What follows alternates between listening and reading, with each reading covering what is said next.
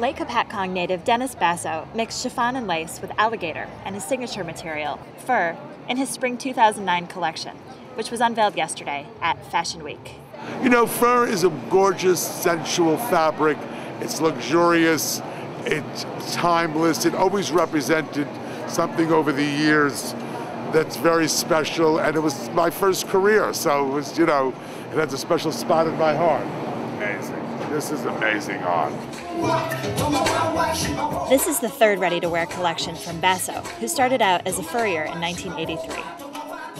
Inspired in part by America's most exclusive resort towns, Basso Spring '09 was one of several Fashion Week shows animal rights activists had targeted for protests. But at the show, Basso's many fans showed how much they love and covet his work.